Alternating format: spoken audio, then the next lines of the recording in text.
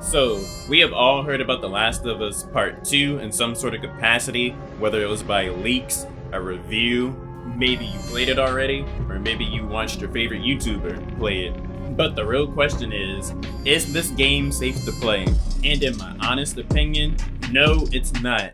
There are so many things wrong with the gameplay and the mechanics of this game that I have to make a separate video to actually show you guys clips of me playing this game so you can see exactly what it is I am talking about. The gameplay and the mechanics is definitely my biggest beef with the game.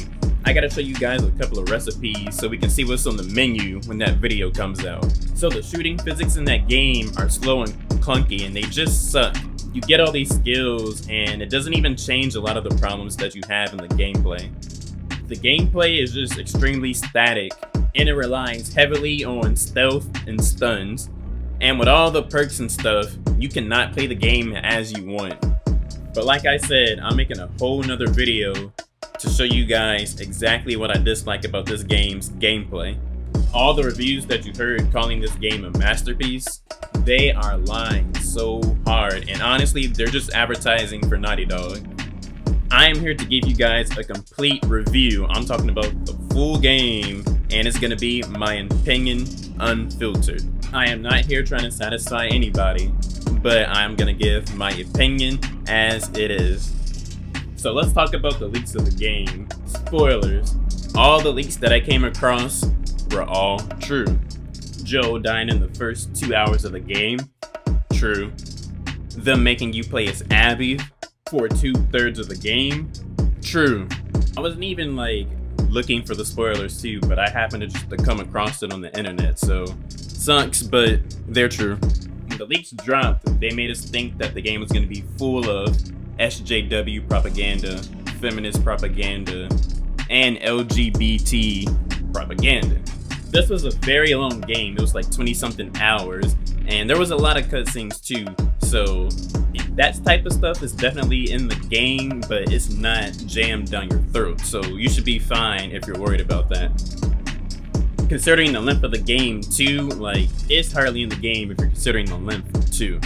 But I will say there's a couple of scenes with Ellie where they definitely use her character to appeal to LGBT plus themes rather than focus on the world of The Last of Us, which is functioning in a post-apocalyptic environment. Now let me just say I have no issues with nobody's preference or anything like that, and I couldn't possibly care less what they are. Now in the world of fiction, a character written with substance and how they infect the external environment or the world that they're in makes them a good written character. Internal qualities like preference does not make them a good character unless they are written with substance, like I said earlier. In this game, we definitely miss some substance with Ellie. Also want to mention, you do not have to worry about all men are trash propaganda in this game. Everybody catches the work in this game, whether you're white, black, Asian, male, or female. Everybody gets it. Now let's talk about the story. So the story honestly was very misleading by the advertising of this game. You're told this game is a story about Ellie's revenge, but whole time you're playing this game and 2/3 of the game you're playing the game as Abby. You might as well take Ellie off the case and replace her face with Abby's, since she's played 2/3 of the time. The game didn't give me what I wanted from Ellie. I wanted to see how her character development was going to be in this game. I wanted to see how she was going to interact with the other factions in this game. What other characters from different factions that she's going to develop relationships with. But this game gives you all that for Abby. Bruh, the second time you play as Abby, you hate that character. But I'm not going to lie, as the game progresses, that character has a lot of redeeming qualities to them. But I wanted all that substance to revolve around Ellie, not Abby like it was advertised.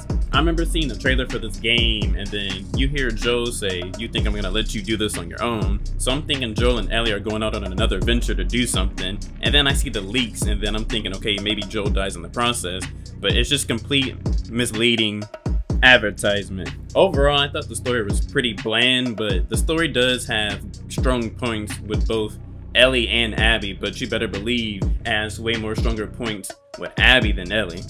These points were strong enough to the point where I will do character analysis for the characters in this game, because there was definitely some neat things that I noticed in the plot of the game.